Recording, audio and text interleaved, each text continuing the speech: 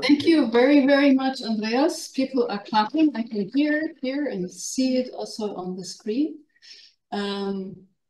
Thank you very much for giving us a good overview of what is happening in the Déclaré project. Thanks also to the PhD students. Several of them are in the audience and are probably also available to ask any questions that are specifically to them. I would like to open the discussion and just sort of put it into everybody's minds the various aspects that Andreas has covered. So you moved from the microdosing experiments over food technology, over animal production, to land tenure mapping, and closed the circle by talking about agroforestry modeling activities. And I think this is an admirable breadth of activities that you do. And I'm pretty certain that there are several amongst the group here that I can see that will have some questions to you on different aspects. The floor is open for any questions. Anybody wants to have the first shot? I would certainly be willing to share the slides again, or if you have noted the numbers, that would be particularly helpful. I removed them so that we can see each other at this stage. That's perfectly okay. Good. I have Pilot and then Frank. Please go ahead, Pilot. Maybe quickly. Thank you very much. Yeah. Do you hear me? Yes, we can hear you. Thank you very much. I would like first of all to thank the presenter for all the good information has shared with us. So I have just two quick concerns. The first one, the micro dosing. I think the overall objective of the project has to do with the sustainable management. So why did the project choose to use a chemical fertilizer? Why not in the dosing? Did the project not use an organic fertilizer? Because in the dosing you use the NPK, which is a chemical fertilizer. So don't you think this reduce the sustainability of many things? The second concern I do have, the land tenure. One of the conclusions of the presentation is that the land tenure increased food security by 3.5, I think. So I would like to know, are we talking about is the project talking about the formal land tenure, or the indigenous land tenure has been taken into account? Since in the rural regions at our place, the formal land tenure is really critical. I mean, the applicability of the formal land tenure is a critical challenge. Did you account for the indigenous land tenure? Thank you, please. Thank you very much for your question. Let me try to start from the end. We are fully aware that in Sub-Saharan West Africa, there is several layers that determine access to land. There is the traditional land tenure. There is the modern French imposed one, which follows Western bookkeeping approaches, if you wish. And then there is customary rights. Plus there is some interfamily use rights. And this is a very complex interplay that needs to be in each individual case considered when you discuss about innovations. Now, for instance, if you do tree planting, that is very important. That's why we don't do it, because there is a big mess when you decide about tree planting. Who is going to own the tree? What does that mean for the ownership of the land? But we work with innovations and look at innovations that are either indigenous, in the Wagashi case, for instance, or that are new, such as the microdosing. And now we come to your first question. I do believe, and I do that as a member of the Faculty of Organic Agricultural Sciences at the University of Kassel, that there is no way for sustainable management of land in sub-Saharan West Africa than by the judicious mixture of mineral fertilizers and of organic amendments. And these organic amendments use manure, comprise manure, they comprise crop residues, and they comprise certainly also the fostering of agroforestry systems. Why am I saying that? Soils in West Africa are amongst the most leached in the world.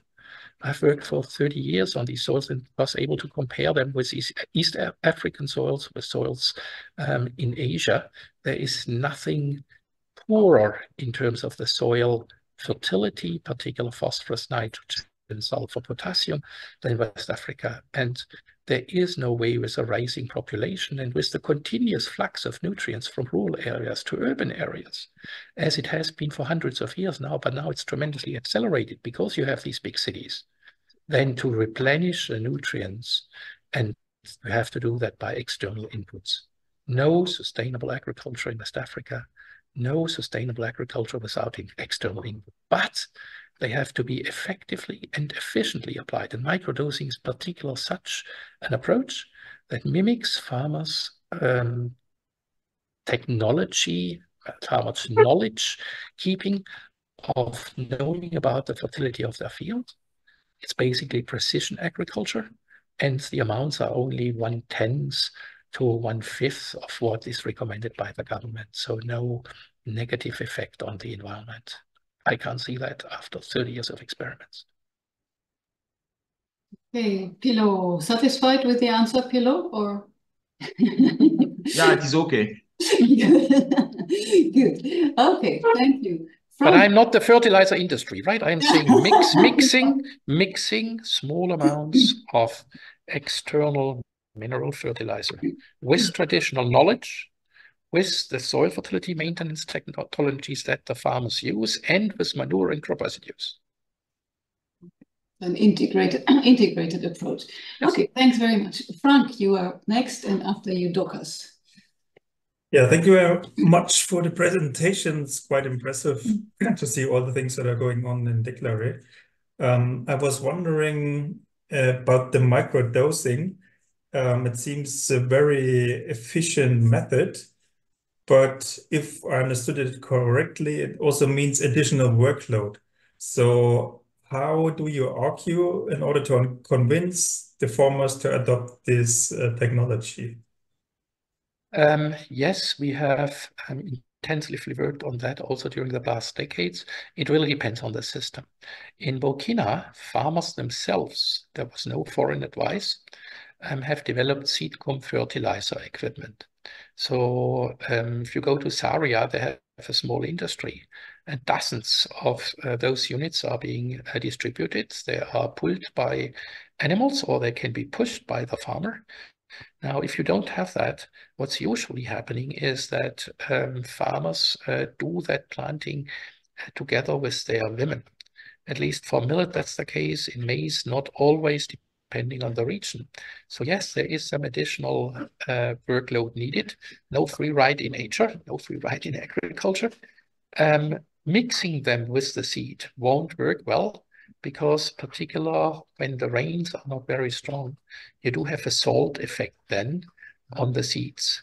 So you have seed burning, and that you want by all means to avoid. So yes, additional labor, absolutely right. We have seen on tens of thousands of farmers that it was not a major constraint. But the constraint, of course, gets bigger the higher the density. If you are talking about an intensive system where you have 50,000 plants or 100,000 plants per hectare, intensive maize, then please don't do microdosing. Do broadcast application. You have a modern system. You may even do tractor plowing. Then the world is a different one. We are looking at still the semi-arid subhumid zones, or even zones, islands in larger dry areas where agriculture is semi-intensive. Thank you. Maybe a follow-up question from my side, Andreas. Do you put these informations into a decision support system, saying under these and these conditions, microdosing is the right thing to do, under this and this condition not? And maybe matching it also with some economic data, like this is the additional labor intensity or the labor input, and you get so much more out of it? That's true, and there is my good old colleague Ludger, who told me many times to finish that work. And if I wasn't traveling around that much, I would have done it so. But I promise that in the next 3 months, I will finish this. So parameterizing the microdosing is a challenging task, but it's not easy, because if it was only for millet, it's quickly done. But as it is now being propagated for sorghum, for maize at different densities, and including for vegetables, because the kick-off effect is always the same, and that has to do with the region. We usually have unpredictable rainfalls. We have, after the onset of the season, we have stresses, sandstorms, or we have animals that roam around. So you want the seedlings of all crops quickly leaving the seedling stage. And that's a very important thing. If the seedling stage is overcome, then the roots are growing okay, and then native nitrogen can be taken up. So the kickstart effects means that you have to differentiate very clearly between the individual crops in terms of amount and exact application technology. Okay, thanks. Good, Dorcas, thank you very much for being patient. So the floor is yours. Yeah, thank you for the presentation and for the information shared with us. I just want to have a follow-up question. The way Pilo asked about the organic fertilizer, microdosing without organic fertilizer, how do we account for the soil organic matter, given that it's already low in West Africa? And we know that inorganic fertilizer will not really help on that. Do you have any insight? Yes, of course. The sustainable fertility management needs to look at both mineral soil fertility and organic carbon. And we are not even talking about lifting organic carbon, because that's hardly possible at the high turnover rate. What we are doing is we want to basically slow the decline that is happening through permanent cultivation, slow that down, or in the best cases, maintain organic carbon under cultivation. I think more than that in West Africa would be desirable, but is not realistic. Now, that having said, any improved growth of a plant, being it a cereal or being it a vegetable, will lead to enhanced carbon fixation, which means there is more biomass produced, not only as grain, if you have a grain crop, but also as stover. And more biomass means either it is being recycled as crop residue mulch, or it's going as fodder into the animals, or it's being used to construct houses and eventually also return to the field because these houses decay, and then the reconstitution of the organic matter at least partly happens. So I do believe that any enhanced plant growth, any enhanced biomass production is to the advantage of the carbon balance of the system. Okay, thank you for that. Dorcas also is happy with that. Very good. So I would like to give the word to Tina. I also wanted to add a question. Yeah, well, thanks a lot to you and to the whole Declaré team for compiling so many results already. I was quite impressed how much you have achieved, and it was really interesting to listen.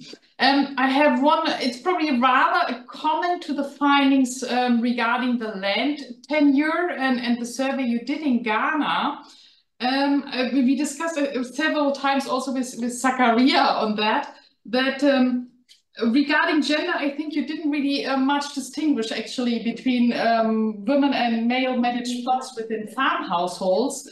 And from our preliminary work, so in the workshop, we actually found that women within the households do not have land tenure security at all and really struggle. So it would be maybe nice to, if you have any data on that, to also present maybe the challenges around these land tenure issues. In Ghana, I don't know about Benin, so I can't talk about that. And then I have one question regarding the participatory land tenure mapping in Benin.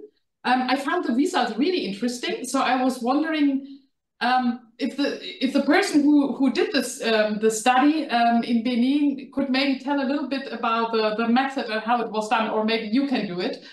No, I will not. That's somebody else. Somebody else does. But before we start on that, I think it was due to the time that I could not differentiate between men and women's access right to land, because it's much more complicated than one may actually say. So I talked about the household, right? That households are not worried about land tenure, but if we look, for instance, at grazing grounds, there it's male who decides. If we look at trees, things get much more complicated, because for cashew trees, it was traditionally women who are running the cashew trees, and women are deciding about how to harvest those trees, how to deal with those trees. Now, if trees are chopped down and converted into charcoal, then all of a sudden, again, it becomes a male story. So it's not that we are not aware and that we haven't collected data on this, but I was just in 20 minutes not able to go on those differentiations. But having said that, now please, I would like to turn to any possible social anthropologist who is here among the audience, which I cannot see because I only see 5 small images here. Maybe Adwa will say something. Okay, Adwa, Sapong, do you want to shed some light on this question? Welcome. Yes. Thank you. Well, thank you. So what we did was that, so the participation land tenure mapping, we wanted to make it simple. Already there was, we had taken the spatial map of the entire place using drones. So we had access to the entire space in, where we tested it is Bukusera specifically. So we had the drone map. Then we didn't want to use any sophisticated digital tools. So what we used was that we engaged the local people. We went to their various homes. We started first with the various leaders in the how do we call it, the village. So we identified areas, for instance, areas that are so common to everybody. For instance, the rivers, the dam, public areas, communal lands, and what have you. Then when we had finished, we then went to their various homes. So with the various homes, we used the markers for people to plot their land. So that's how we did it. So that was the first stage. And what was interesting was that you'll be thinking probably, why didn't we use any digital tools? But some of the spaces that people had plotted with markers, when we had confirmed it with their neighbors, even without their absence or without their presence when we're doing it, they were still able to confirm that indeed this is the plot, or this is my plot, this is where my limit ends. So that was the first stage. And I'm sure there are other questions. So if later on we want more information about the tenure map and how we did it, because there are so many other information related to this. And one of them in particular is also with tenure rights in terms of women. So we also did that, how women have access to lands and other indicators as well. Thank you. Thank you. Okay, thank you very much. Now, Peter. I would like to add one more. Okay, go ahead, yeah. Was just mentioned drone flights. Now, drone flying is a complex issue. There is, on the one hand side, the permission of the government that you get or you don't get. On the other side, you need to make sure that the policemen are happy. That is a local issue that has nothing to do with a formal permit. And then finally, and I think that's the most important, that the villagers are happy, because finally you are collecting their properties, photos from their premises. And that is often forgotten, that people obtain a government permit and then they start flying saying, well, the government has told me, but the indigenous, so to speak, rights of personality that we here in Europe hold so highly is simply not applied to West Africa. Therefore, we usually start from the different level. We start at the communal level and then move up. There was no water. Okay. Good. Peter has a question. Yes. In the room. Prof, thank you so much for the presentation. I have some comments to make regarding the microdosing. So in Northern Ghana, we had a stakeholder workshop with participants from different agricultural systems, from those from soil scientists, those from government, gender, private sector, and then we had to do some exercise with respect to microdosing, how it is feasible within their context. And one of the issues that came up was that microdosing per your experiment was you were using 1.5 gram, and a senior scientist who is also into crop indicated that 1.5 gram once throughout the farming season may not be sustainable. That is one of the issues that came up, that if you apply just 1.5 gram and you tell the farmer not to apply anything again, any fertilizer or any dose again throughout the season, they question about the sustainability of it, because you are looking at in the two northern regions, in Savannah and the northern region, the soils are different. In Savannah, they have virgin forest or virgin land. So if you advise a farmer to do that, that is possible. But in the north, in northern region, that is not possible. So I want to find out the results. Is it from only the Savannah where there is an increase, or it is from both the Savannah and the northern region? Sorry, there is some noise here in the background. Some library visitors are starting. So let's hope that you understand me. We do have tens of thousands of data sets in the meantime. And we see that we have microdosing effects all across levels of fertilization. So if a farmer is wealthy, if a farmer produces for a market and is sure that the rains are good, there is no obstacle of him applying first the kick-off dose, so this 1.5 microdosing, and then apply some broadcast fertilization. Of course, that also is a question of how his density of the crop is. If he has 10,000 plants, which is 1 plant per square meter, which is typically for the Sahelian zone, if you look at sorghum or look at millet, then he is okay with the microdosing, because broadcast would be a waste of the fertilizer. And as we have seen before, the soil waterfront would just move very quickly through the profile, and he will have tremendous losses, particularly of nitrogen. Now, we have originally conceived the microdosing in such a way that at a planting rate of between 10 and 15,000 planting hills per hectare, you do have the phosphorus amount supplied, the phosphorus that is extracted by the grain. And most of the piece actually in the grain and not in the straw. The nitrogen will not be supplied to full, and the remaining nitrogen uptake is actually coming from the mineralization that would be lost otherwise due to the rain front coming in and the water then moving through the soil profile. Still, you are likely for nitrogen to run at the lower end. And once more, if a farmer then combines microdosing with manure application, all the better.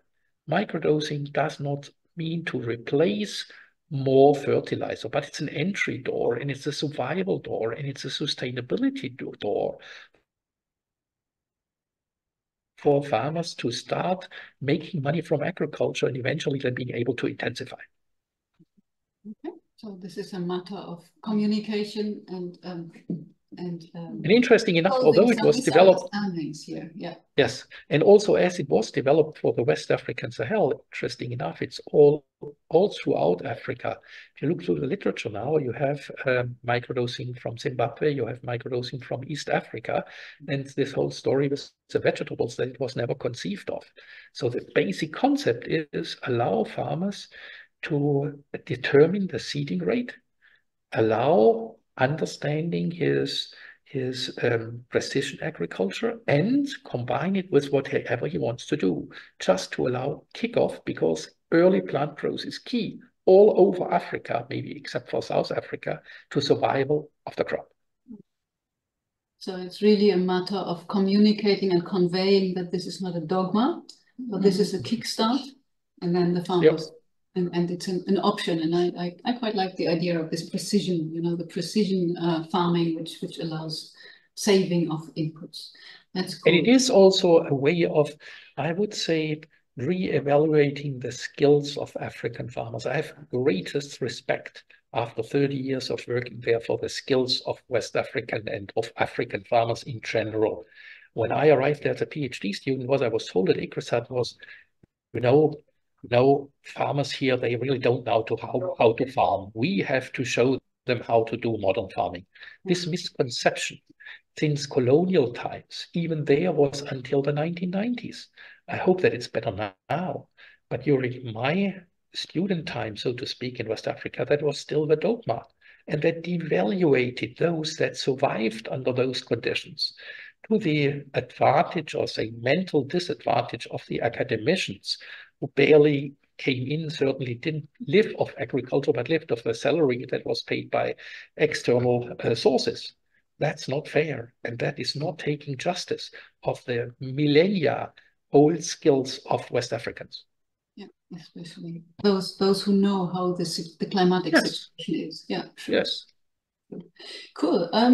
I've got Frank, but just give me a minute, Frank, because Karina Lange unfortunately had to leave, and she posted a question into the chat, well, a suggestion of possible collaboration between the Minodou and the Déclaré project. So that's something, a message that I certainly want to make sure doesn't get lost.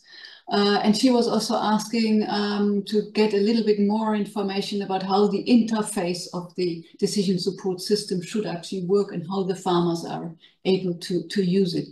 That may not be something you need to answer right now because Karina is not here, but I just wanted to convey it, and Tan, also for your information, that you may get in touch with Karina and discuss maybe some of these possible interactions. Okay, Frank. I don't really know how to start this question, but maybe it's mostly linked to your survey, where it comes out that the trees and the management of the trees is mainly with the women, while the survival, so to speak, is more by the decision of the men. And I was wondering how the value of the trees is perceived by the people. Because when we were in Ghana last year, we met a farmer who is doing really commercialized business with agriculture. And what he did is he cleared all the trees in his fields in order to have a simpler life with his machines. So he's heavily mechanized. And of course, going with a tractor around the trees is, well, in his eyes, trees were an obstacle, so he decided to remove them.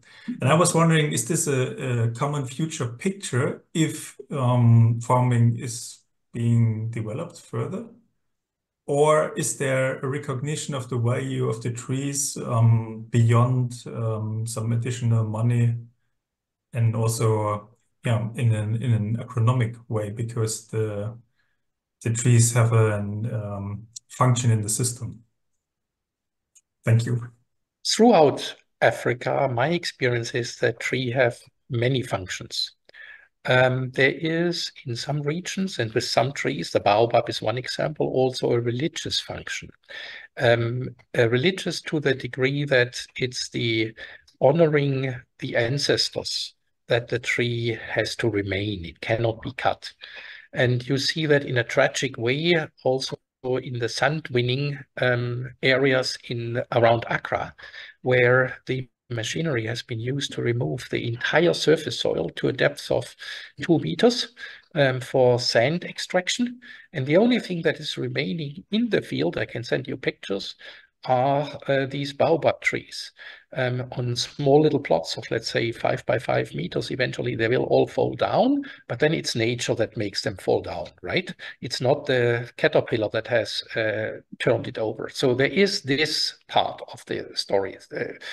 That depends on the area, that depends certainly on the tree, and it depends on the competition for the tree, because these so-called holy trees get also threatened once there is a charcoal business coming.